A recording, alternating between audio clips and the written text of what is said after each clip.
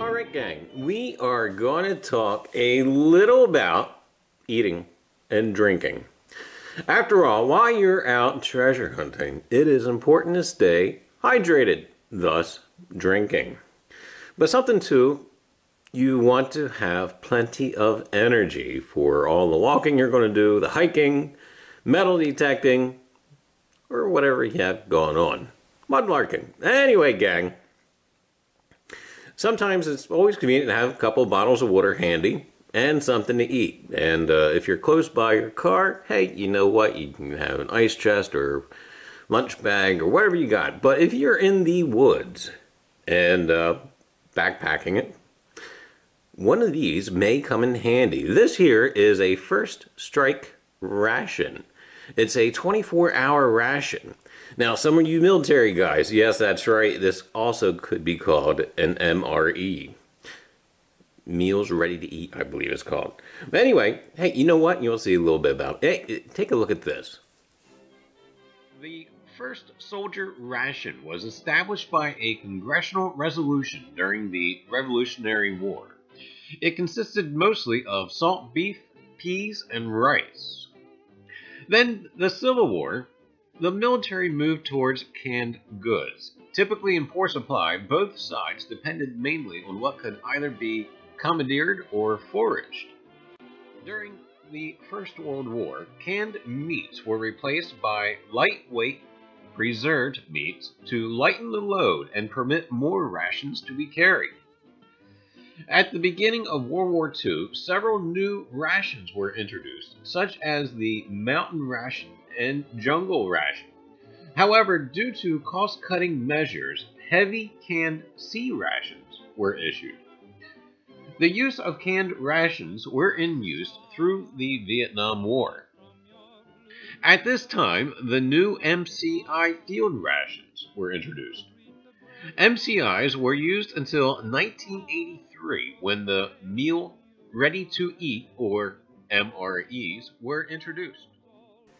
But anyway, gang, it is kind of like the same concept, and these are rather lightweight. This weighs probably less than 2 pounds.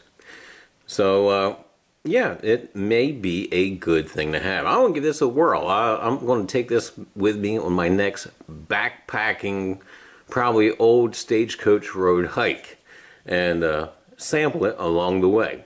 But anyway, gang, before we do that, I'm going to give you guys, as well as myself, a look at it, see what's included. We could cheat and just look at the back and list the contents, but we want to see what's actually inside and see what it looks like and see if there's anything particular that we would need to take this on our journey. Anyway, gang, ready? Here we go. Alright, gang, well, here is our contents of the first strike ration. And by the way, this happens to be menu number 5. There's all this good stuff in it. Anyway, gang, well, we've got a spoon. Now it'll come in handy. And we got a little utility pack. It looks like there's some gum in it. I believe this little thing here is some toilet paper. I'm not sure. I'm not going to dig into that quite yet. Matches, some moist towelettes. I'm not quite sure what this is, but now we'll find out. And we also got some Cool Mints with caffeine. There's our turkey nuggets, nut raisin mix, cinnamon bun, honey barbecued chicken sandwich, lemon pepper tuna, some sort of toaster pastry frosted brown sugar thing, corn nuggets, chocolate flavor nutritious energy bar, some crackers, applesauce, a sealable bag. I guess that would be for your leftovers if you had any. Peanut butter. Go with your crackers. Mixed berry energy gel. And we got some beverage mixes. We got some beverage base powder grape. And we also have some chocolate protein drink powder. And yes, it looks like our water will be needed. And probably a pocket knife to open these. But anyway, gang, when I take these out on the next Stagecoach Road hike, I'll be sampling this as we go along. Now, they say this is a 24-hour ration. And yeah, I'm kind of looking at some of the nutritional facts on the backs of these. And yeah, we're going to have to be careful because it looks like it is Sodium City.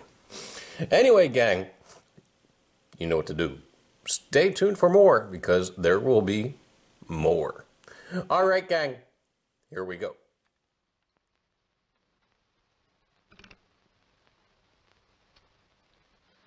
Jiggle it. Try jiggling it.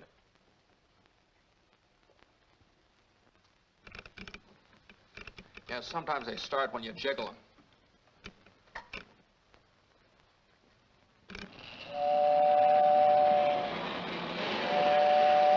See what I tell you?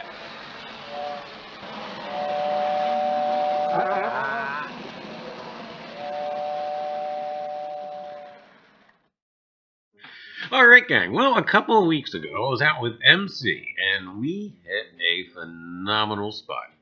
We pulled out a total of 5 coins, and 3 of them were George II from 1747, and the majority of them were toasted.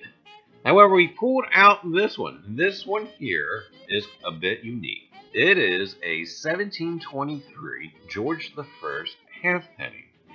And yes, this happens to be Reiser's Treasure Hunting Emporium's oldest copper to date. So, and yes, we will probably not be cleaning it any further than what it is. Just because, yeah, we like it this way. But anyway, gang, just goes to show you, treasure's out there. You just gotta go out and find it. Alright, gang.